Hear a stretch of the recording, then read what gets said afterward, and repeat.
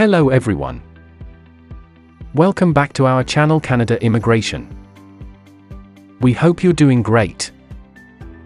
In the second 2023 Express Entry Draw, IRCC invites 5,500 applicants. The unexpected Express Entry Draw by the IRCC was the second in a row.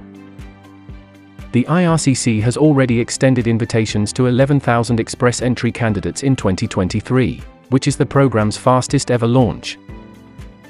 Well, in this episode, we'll discuss the recent update on Canada immigration. So, to get all the information, pay attention and watch the video through to the end. Please hit like and subscribe, and don't forget to push the notification bell for upcoming episodes. So, without any further delay, let's jump into the video. On January 18, 2023, Canada hosted its second Express Entry Draw of the calendar year. A minimum comprehensive ranking system score of 490 was required for invitations to be sent out to 5,500 candidates by Immigration, Refugees, and Citizenship Canada. Since no specific program was mentioned, qualified applicants from the Federal Skilled Worker Program, the Canadian Experience Class, and the Federal Skilled Trades Program were all encouraged to apply. All of these initiatives work with the Express Entry framework as the second Express Entry round of invites in as many weeks. The draw was unexpected on January 11th. The IRCC had just completed a draw for which it had also invited 5,500 applicants.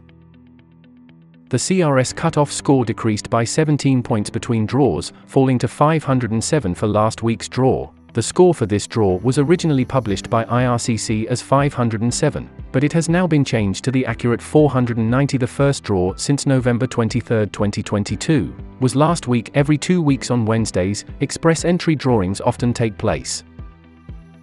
Well, the IRCC has not explained why there was a break in draws during this time. However, the fact that drawings have occurred in consecutive weeks to begin 2023 suggests that IRCC wants to bring in more skilled immigrants this year.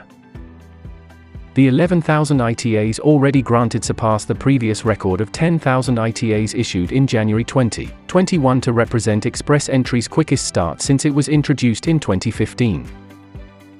Express Entry offers the quickest service standard of all of Canada's more than 100 distinct skilled immigration channels, granting permanent residency to the majority of successful applicants in under 6 months. Express Entry's quick start to the year is a part of what is probably going to be a busy year for the primary skilled immigration channel of the IRCC.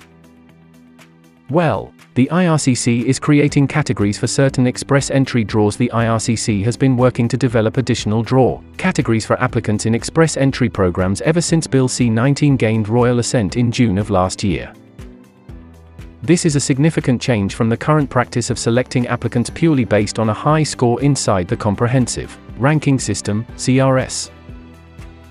In its most recent action, the IRCC finished a round of public and stakeholder consultations to better understand Canada's most pressing talent gaps. All applicants must be qualified to apply the current Express Entry application management system, regardless of category. Before invites are sent out, the categories will be disclosed when the minister makes a decision.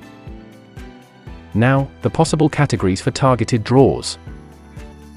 The categories will be determined by a candidate's characteristics, including their profession, employment history, level of education, and language proficiency, by welcoming individuals who are better qualified to address critical labor shortages. The immigration minister claims that this will help Canada's economic interests. There may be draws to select Express Entry candidates who have particular job experience pertinent to a high-demand industry. Additionally, if the student possesses a degree or diploma from a designated learning institution in an in-demand sector, IRCC may develop categories to assist foreign students in Canada in becoming permanent residents through Express Entry. For similar reasons, temporary residents are being treated as a separate group. It has been discovered that people with prior short-term job experience in Canada integrate more successfully into the labor market, and are better able to transfer their talents when necessary.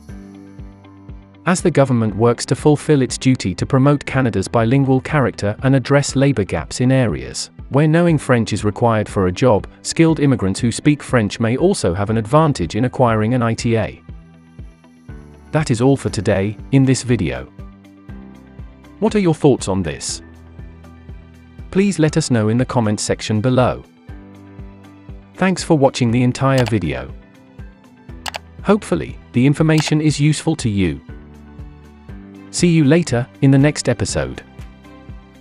Till then, take care.